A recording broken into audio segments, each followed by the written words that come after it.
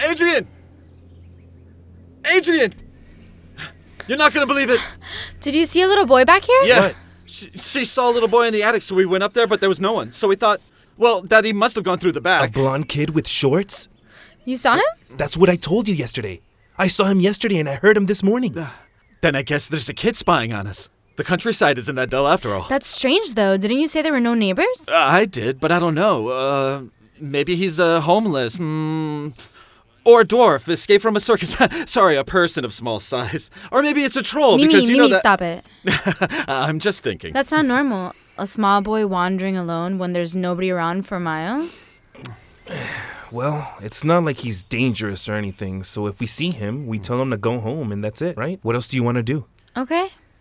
Maybe he's been abandoned. He might be searching for his family. Maybe he's hungry, maybe he's cold.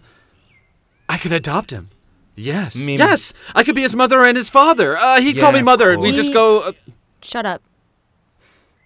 But tonight, we make sure the doors are locked. Yeah, of course. Well, I'm hungry. Let's eat something. You had a nice big breakfast this morning. Well, you had a nice big breakfast. Yeah, well, I'm single. I'm depressed. When I'm depressed, I eat. So, piss off. All right? Well, okay then. I guess we'll prepare lunch while we wait for the others? Yeah. I really need coffee. But by the way, do you know when they're coming back? Probably around 4 p.m. 4 p.m.? I don't know. Not too late. Well, that's very funny. No, really.